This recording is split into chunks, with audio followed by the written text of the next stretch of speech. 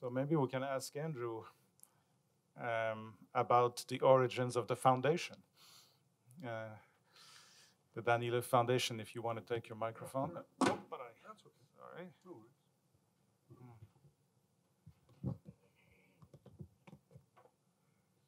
Hello. Well, first of all, thank you for all being here today. It's a great honor to be here amongst you and amongst friends and new faces too. I see some. Um, what I'm looking at here is wow, that's a long time ago. That's my mom and my sister and Professor Potichny. And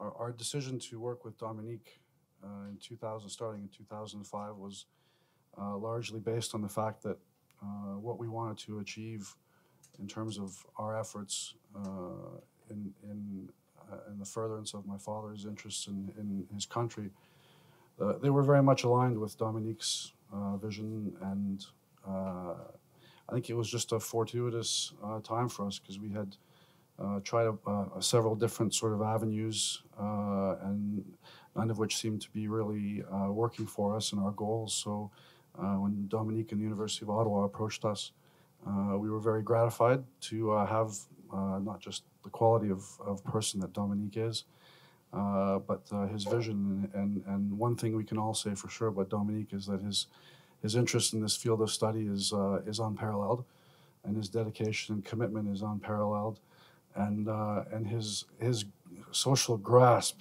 around the globe in the field of Ukrainian studies is truly something to marvel at.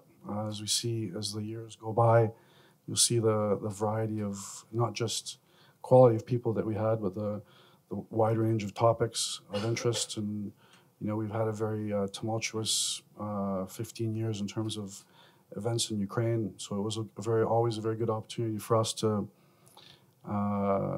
be a good sort of reflection of what literally just happened. I could say that for almost every year of the seminar in Ukraine. So it was, I think, a very well-conceived pitch, and I don't doubt that I didn't doubt at the time that Dominique was of exceptional quality, and his ideas were exceptional. And over the years, it's borne out to be true. So I'm surrounded by some really amazing people, and who continue to work very, very hard, not just on their own and for their own interests, but also for the furtherance of the chair here in Ottawa. And we look forward to a continued relationship going forward. Thank you. I mean, the purpose was not, of course, to shower so much praise upon me. I'll have to deflect it to my esteemed friends. By osmosis, it trickles into everybody in the room here, Dominique. So we saw in the previous session that it is ultimately impossible to bury emotions.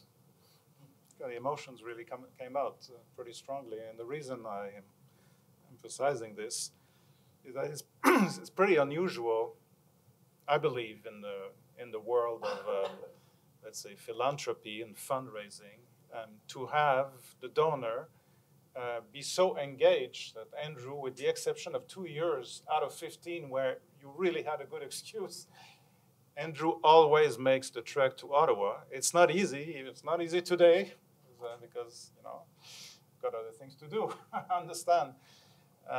So it shows the level of commitment and passion, but it's also inspiring to us that it's not just a check. We can see that there is that there's something real behind it. So perhaps in a few words, what drives you in your relations with Ukraine? I mean, why is it that even though it's hard for you for you to come every year, that you feel at home here? It's not that hard, Dominique.